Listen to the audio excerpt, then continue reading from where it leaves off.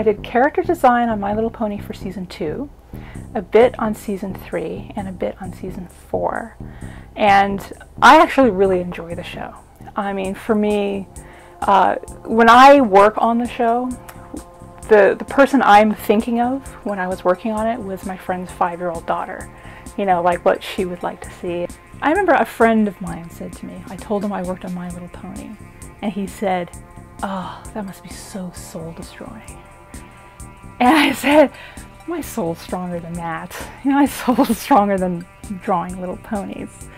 And I actually enjoy drawing little ponies with hearts and bows. It's kind of fun.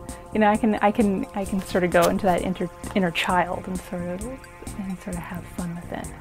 And do it and try to inspire other children the way that maybe the original My Little Pony did for me. The only problem with working in animation is that you do get a bit burnt out after a while artistically, because I'm drawing day in and day out.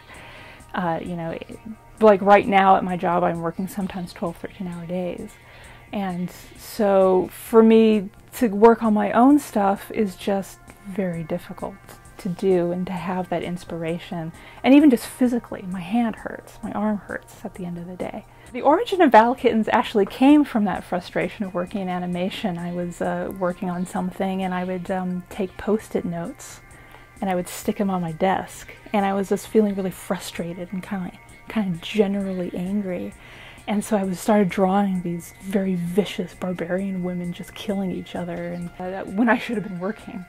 And so it kind of came out of that, and I just started posting online these sort of like very violent barbarian women, and I was getting actually very positive feedback, mostly from women. And I thought, oh, they need a mighty steed.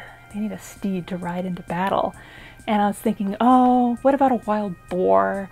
Or what about a big muskox or something like that? And I thought, well, the most vicious animal that I've ever personally come in contact with are kittens.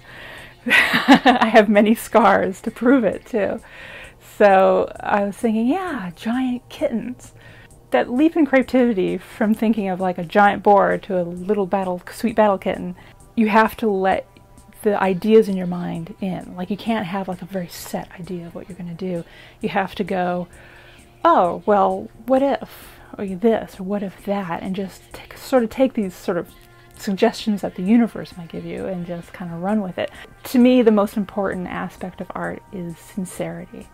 It has to come from your heart. It has to be something you enjoy doing. It has to be something that is communicating something that you want to communicate. Actually, I got in an argument with a friend recently about, he was seeing these young artists who are so slick, and he was saying that it was a competition. And I'm like, it's not a competition. There will always be somebody better than you. There will always be somebody worse. And to me, art was a way to communicate the visions that I see in my head that I can't otherwise articulate. So that was the only reason I can say that I produce art, is I have to articulate these visions so other people can know what the hell is going on in my head. Hi, my name is Rebecca Dart, and I'm an artist, cartoonist, and animator.